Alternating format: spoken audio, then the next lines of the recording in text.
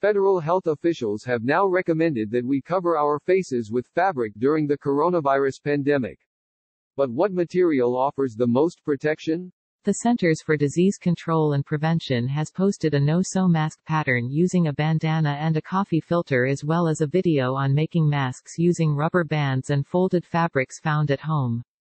While a simple face covering can reduce the spread of coronavirus by blocking outgoing germs from coughs or sneezes of an infected person, experts say there is more variation in how much homemade masks might protect the wearer from incoming germs, depending on the fit and quality of the material used.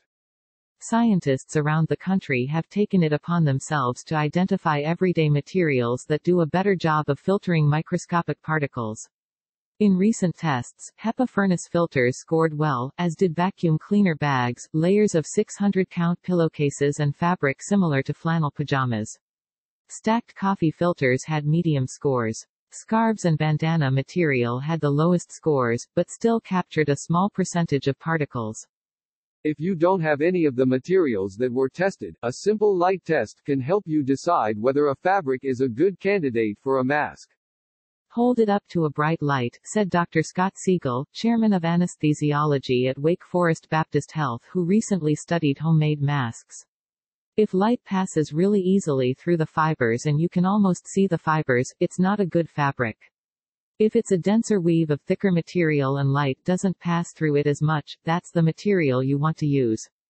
Researchers say it's important to remember that lab studies are conducted under perfect conditions with no leaks or gaps in the mask, but the test methods give us a way to compare materials. And while the degree of filtration for some homemade masks seems low, most of us, who are staying home and practicing social distancing in public, don't need the high level of protection required for medical workers. More important, any face covering is better than none, especially if worn by a person who has the virus but doesn't know it.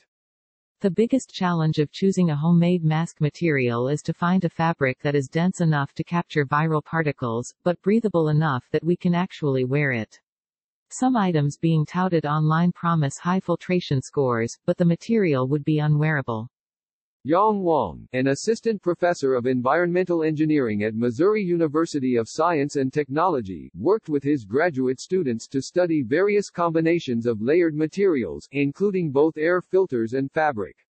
You need something that is efficient for removing particles, but you also need to breathe, said Dr. Wang, who last fall won an international award for aerosol research. To test everyday materials, scientists are using methods similar to those used to test medical masks, which everybody agrees should be saved for medical workers who are exposed to high doses of virus from seeing infected patients. The best medical mask, called the N95 respirator, filters out at least 95% of particles as small as 0.3 microns. By comparison, a typical surgical mask, made using a rectangular piece of pleated fabric with elastic ear loops, has a filtration efficiency ranging from 60 to 80%. Dr. Wang's group tested two types of air filters. An allergy reduction HVAC filter worked the best, capturing 89% of particles with one layer and 94% with two layers. A furnace filter captured 75% with 2 layers, but required 6 layers to achieve 95%. To find a filter similar to those tested, look for a minimum efficiency reporting value (MERV) rating of 12 or higher or a microparticle performance rating of 1900 or higher.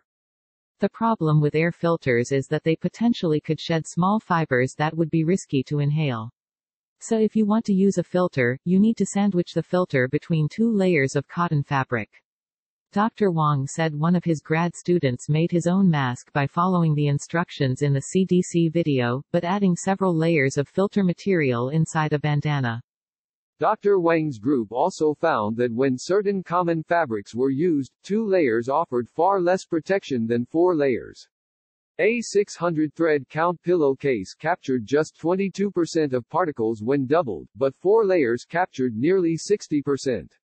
A thick woolen yarn scarf filtered 21% of particles in 2 layers, and 48.8% in 4 layers. A 100% cotton bandana did the worst, capturing only 18.2% when doubled, and just 19.5% in 4 layers. The group also tested Brew Right and Natural Brew basket-style coffee filters, which, when stacked in 3 layers, showed 40 to 50% filtration efficiency, but they were less breathable than other options. If you are lucky enough to know a quilter, ask them to make you a mask.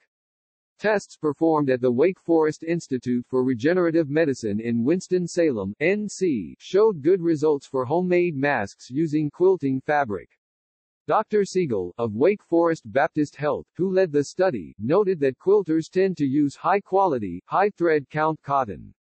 The best homemade masks in his study were as good as surgical masks or slightly better, testing in the range of 70 to 79% filtration. Homemade masks that used flimsier fabric tested as low as 1% filtration, Dr. Siegel said.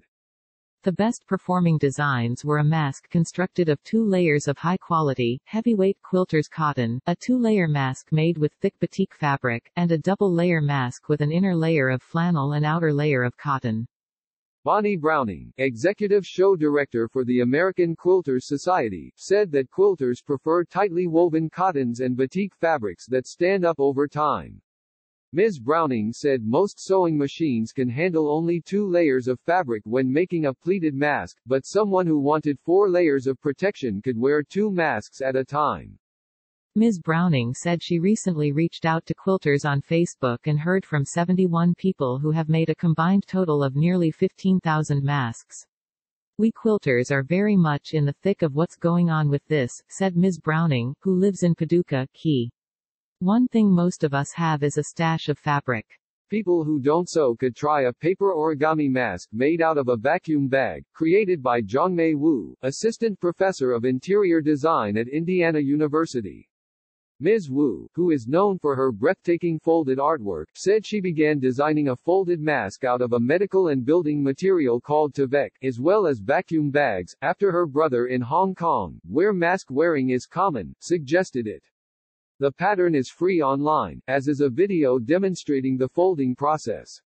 In tests at Missouri University and University of Virginia, scientists found that vacuum bags removed between 60% and 87% of particles.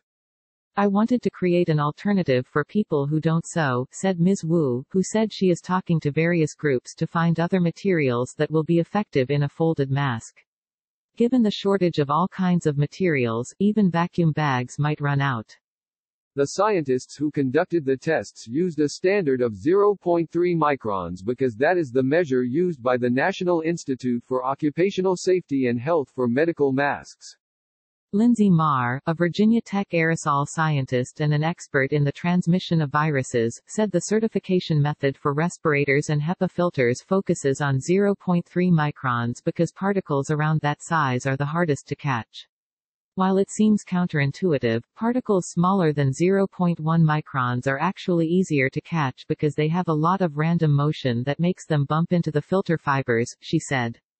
Even though coronavirus is around 0.1 microns, it floats around in a wide range of sizes, from around 0.2 to several hundred microns, because people shed the virus in respiratory fluid droplets that also contain lots of salts and proteins and other things, said Dr. Marr. Even if the water in the droplets fully evaporates, there's still a lot of salt and proteins and other gunk that stays behind as solid or gel-like material. I think 0.3 microns is still useful for guidance because the minimum filtration efficiency will be somewhere around this size, and it's what NIOSH uses.